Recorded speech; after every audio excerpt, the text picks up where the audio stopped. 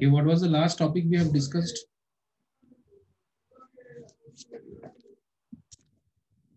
Can anyone inform me what was the last topic that we have discussed?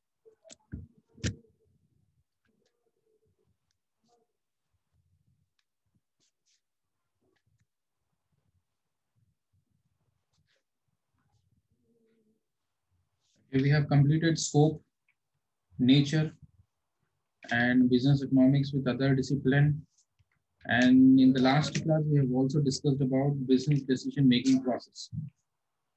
Now today, we're going to discuss about what is the role of managerial economist. What is the role of managerial economist? Role of managerial economist. Okay, this is also one of the important questions for your external examination. What will be the role of a managerial economist, or we can also term it as business economist? Okay, now we have two names. One, it can be termed as a managerial economist, and another is business economist. Is it visible to you people? Can anyone? Yeah, scopes of be related to the principle. Yes, okay, right. Okay, fine. So what is the role of business economist? See, when you have been appointed as a economist, okay, that is business economist in a company, then what will be your role? What will be your duties to be performed? Okay, what is the area which you are going to cover? That is, we are going to discuss about the role of a business economist. Okay. So someone is getting joined, and now, what will be your role as a business economist in the organization? What will be your duties in the organization? What is the area that will come under you? Okay, that we're going to discuss in this particular topic here. See, first of all, you should have a knowledge of economic theories. Okay, you should know about economic theories, concepts, laws.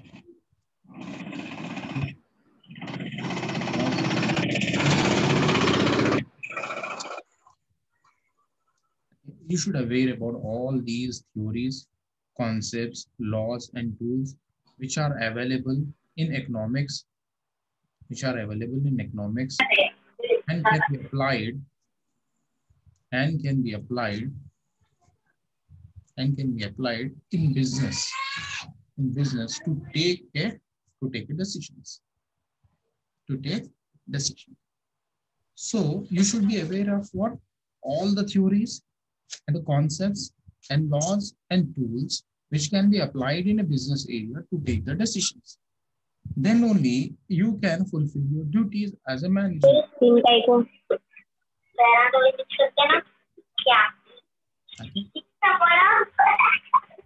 Okay.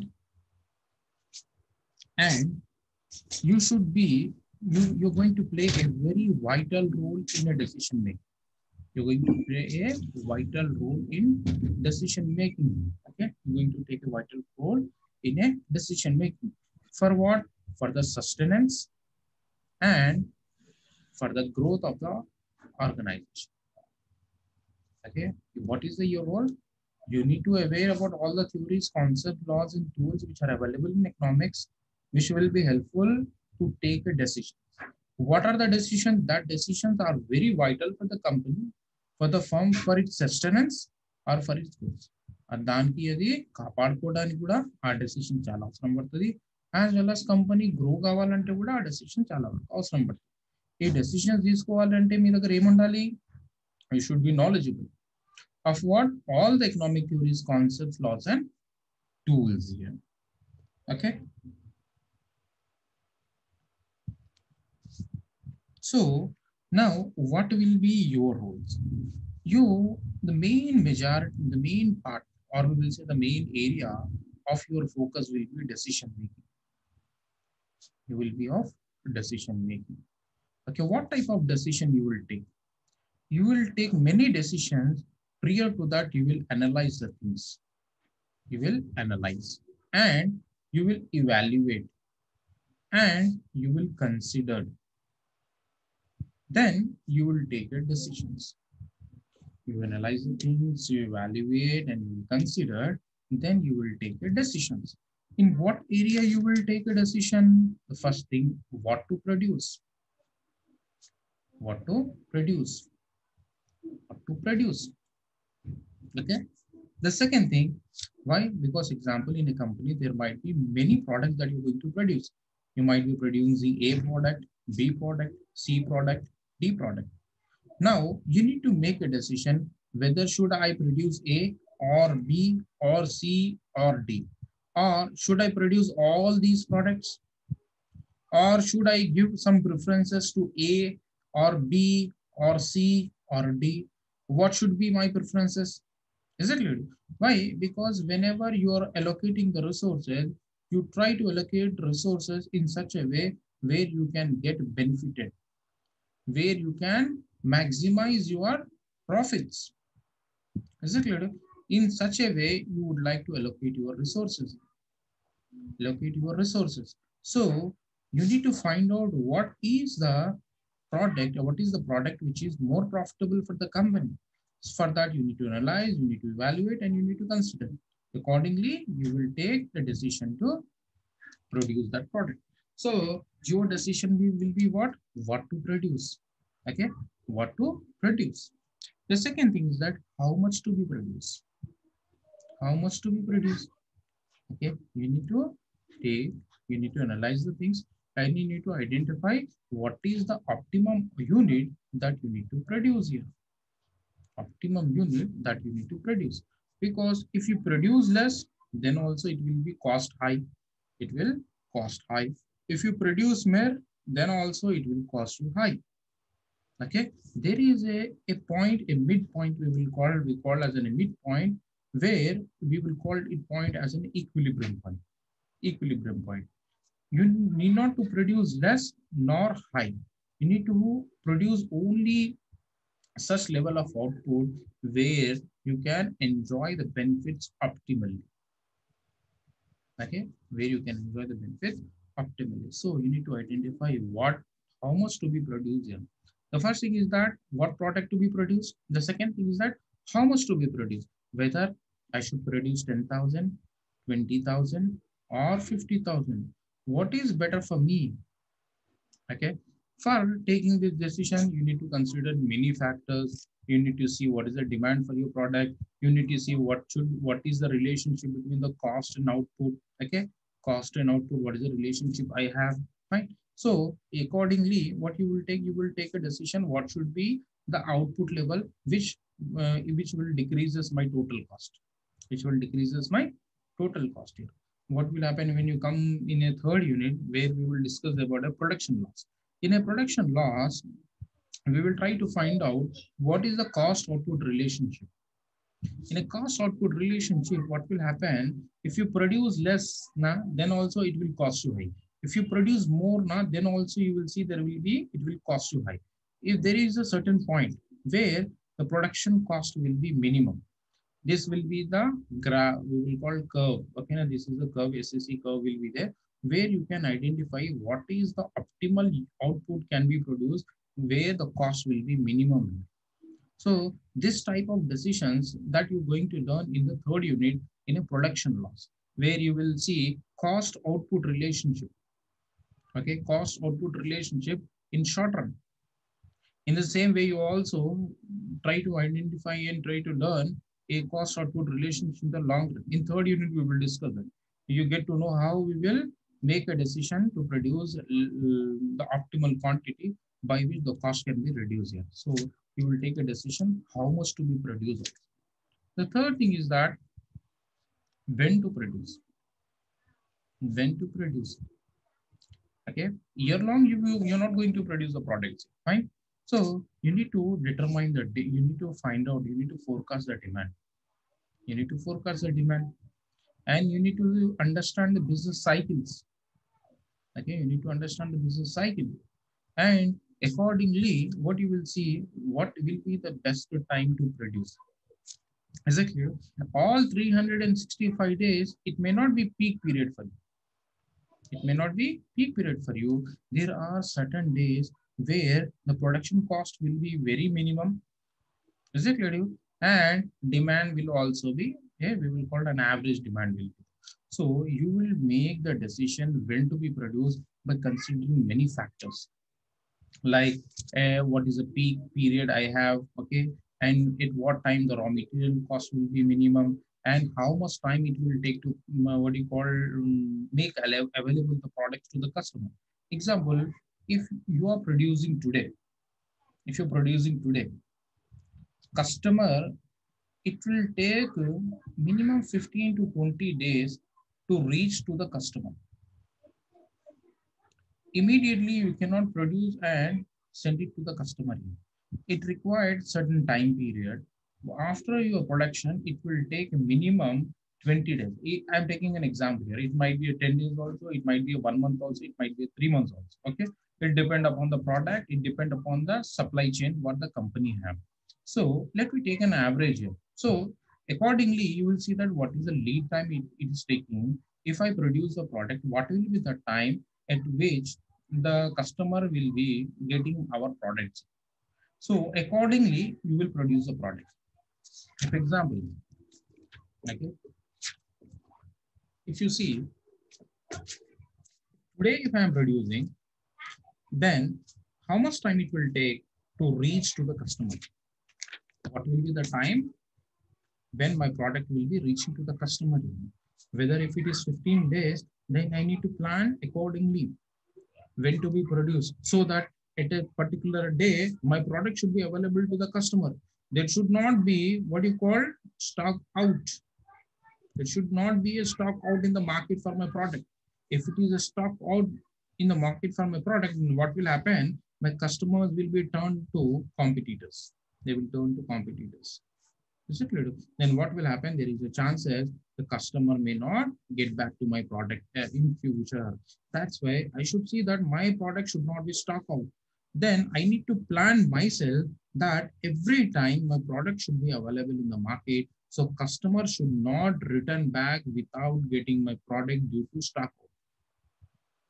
So for that, what I need to do, I need to have a proper planning, a strategic planning by which I can supply the goods into the market at the right time. So this is also one of the important decisions you need to take as a business economist. Next, we have a allocation of a scarce resources. Allocation of scarce resources.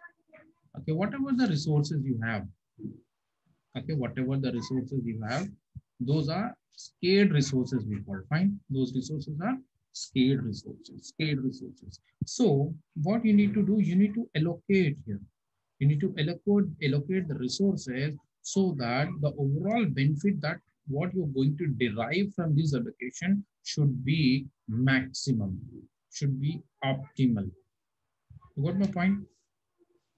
So one of the important role that you're going to play, that is you need to allocate the scarce resources what you have. Because once you have allocated, you cannot divert it, you cannot shift it, or you cannot swap it. So it will be very difficult for you. So before allocating, you need to analyze the things in a proper way, and accordingly, okay, accordingly, what you need to do, you need to take a decision so that the overall benefit that you're going to derive from this allocation should be maximum. So this is one thing that you're going to do. And next, you need to analyze the impact. Analyze the impact of macroeconomic factors. Macroeconomic factors. Okay, you need to analyze. See, there might be many what you call macroeconomic factors will be there, which will be affecting your firm. If example, this is your firm, there are many factors will be there which will be affecting your firm here. So you need to analyze all these factors. The one, it can be inflation, it can be interest rate, it can be government policies, it can be a GDP or GNP or national, what you call national income, or it can be a per capita income, it can be a advancement in the technologies, it can be a competitors in the market. You got my point? So all these factors you need to consider before taking a decision in the company. Before taking a decision in the company. So what will be your duty there? Your duty will be analyzing the impact of the macroeconomic factors. Example, you have made certain assumptions and you have decided and you have made a decision. You have made a decision, but in mid of the term, what happened? Government had changed certain policies. Government had made certain policies. Then what will be your duty? Whatever the change which has been came, okay, whatever the change which has been implemented by the government, which is newly introduced by the government, what will be the impact of that change on the firm you need to identify. You got my point? You got my point? So here, just give me a 1 minute.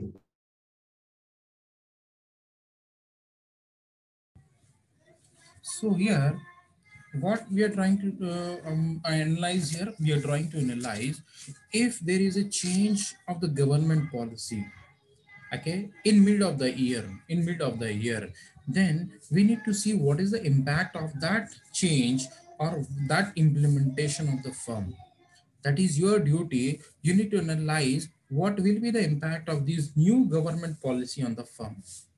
Or if example, there is a suddenly there is a hike in inflation or there is a rise in inflation, which has been identified recently due to some, what you call unexpected, what you call circumstances, then you need to identify what will be the impact on the firm here.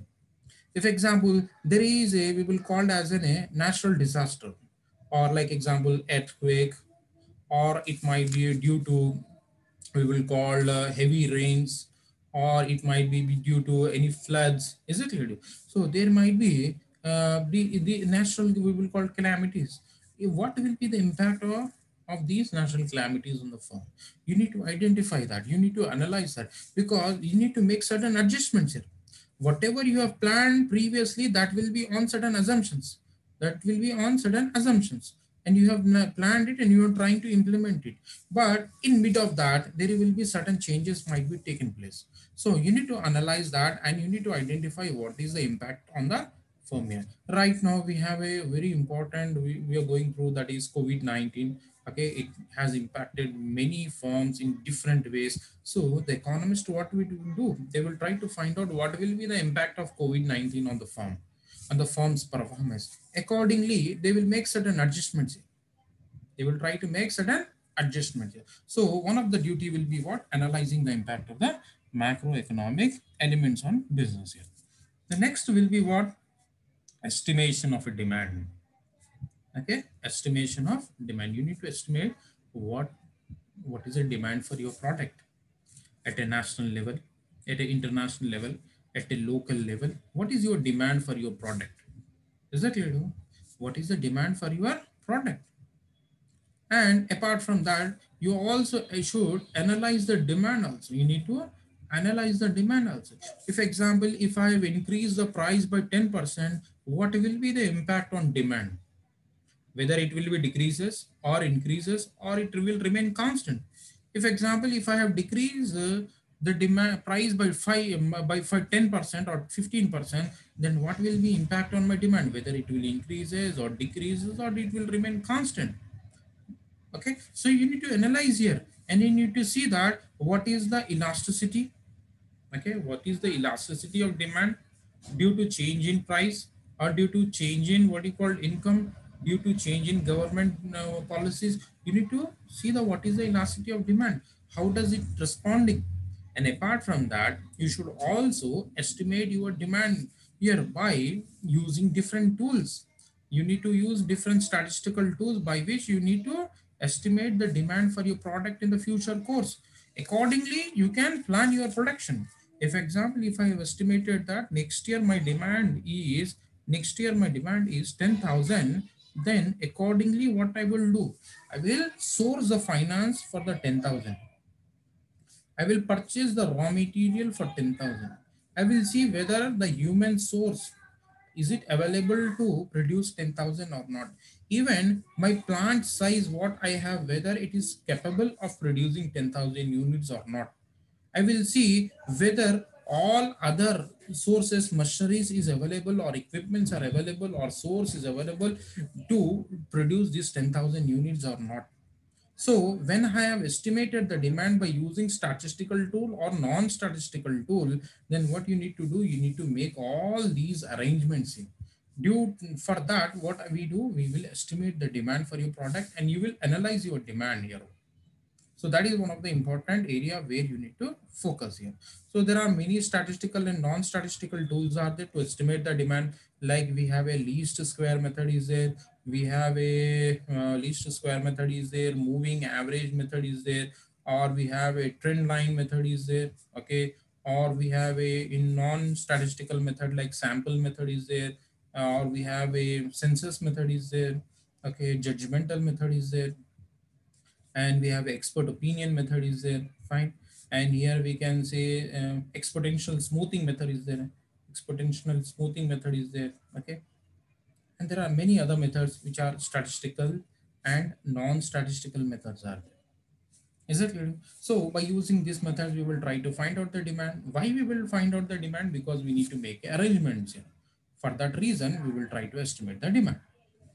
And we also analyze the demand here. What will be the impact of the price on the demand? What will be the impact of income on the demand? What will be the impact of advertisement on the demand? All these also we will try to find it out, and we will see that what will be the impact on the demand, analyzing the demand call.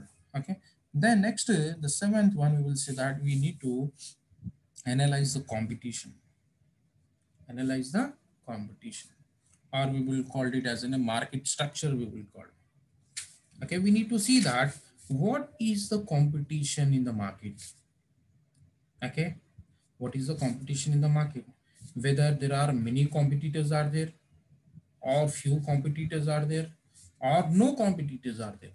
Because accordingly you need to make the decisions here. If there are no competitors, the decision will be different. If there are few competitors, then the decision will be different. If there are many competitors, then the decision will be different here. So you need to analyze the competition here, competitors here, and their moves also. You need to see how they are, what are their strategies, so that you should also plan yourself. Okay, you need to meet the customer needs. You need to fulfill the customer needs. And apart from that, you should also have a overhand your on your competitors. Then only you can succeed. Okay, then only you can succeed. You need to find out what are the strategic moves of your competitors. Then only you can make a proper decision, and you can be a champ in the market here. Okay, you can say you can be a market leader in the next area. What will be your focus? That is, we will call price fixation. You need to fix the price. Okay, you need to identify what should be the price for our product. Example, if you want to sell 10,000 units per year, then you need to determine what should be the price. You need to determine what should be the price. Okay, because your target is that you want to sell 10,000 units. To sell the 10,000 unit, what should be the price of the product? If, like, if you have decided the price that I want to sell the product for rupees 10 only, then you need to determine what quantity can I sell. Then you need to determine what quantity can I sell. Is it clear to you? Whether you need to first to make your mind whether you want to sell how many units, then you need to determine the price. Or if you have fixed the price that no, I want to sell for rupees 10, then you need to determine the quantity here. And apart from that, you need to analyze the cost. What is the cost you have incurred in producing the product? What is the cost you have incurred in producing the product, so that you can fix the price? You can fix the price. While fixing the price, what you will do, you will see that what is my required rate of return, what is my expected required rate of return, or we will call what is my required rate of return. If example, if I have invested 100 rupees, if my required rate of return is 10%, then on each 100 rupees, on every 100 rupees, I should get minimum 10 rupees. If example, to producing a product, if I have invested 200 rupees, then my profit should be 20, then my product price should be 220 rupees. You got my point? So it depends upon what is your required rate of return. So you will fix the price here. There are many methods are there of fixing the price. Like sometimes we fix the price like cost plus pricing. Again, we will discuss all these concepts in detailed manner later on. Cost plus, we will call cost plus pricing. Like example, if it is the cost is 100, then I want 10 rupees on each product. 110 will be my price. Or sometime I will be what? I will be moving, okay, moving, what do you call market, moving price. Like example, in market, every my competitors are selling for 102 rupees, then I am also going to sell at 102 rupees. Sometime you will come up with a penetration pricing, okay, penetration pricing policy. In penetration pricing policy, what you will do? In policy, in skimming policy, initially you will charge minimum, okay, 100, then later on as time will pass on, you what you will do, you will go on increasing the price, okay. That we will call as a penetration pricing method.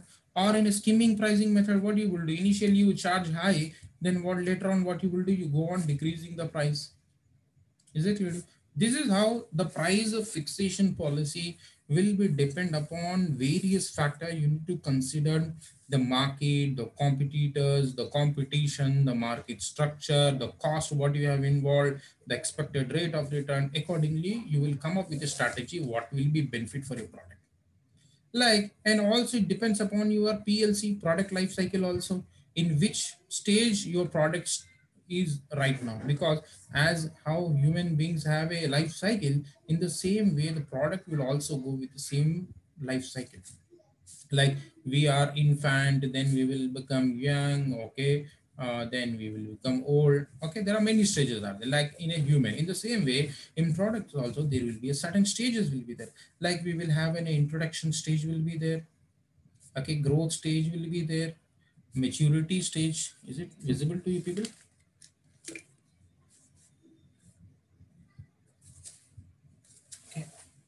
Okay. Introduction will be there, growth stage will be there, maturity stage will be there. In the same way, decline stage will be there. Is it clear? So there are different stages will be there. So you need to see in which stage you are, in which stage the product is there. Whether it is in introduction stage, then the pricing policy will be different. If it is at a growth stage, the pricing strategy will be different.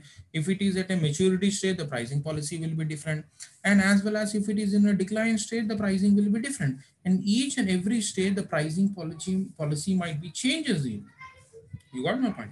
So that's where you need to, whenever you're fixing the price, you need to consider all these factors and determine what is the quantity you want to produce, or what is the price you want to fix. Is it clear?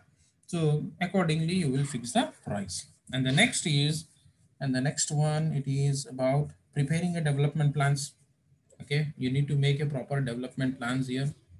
Okay, development plans and development plans for business. Okay, so how we can develop our organization?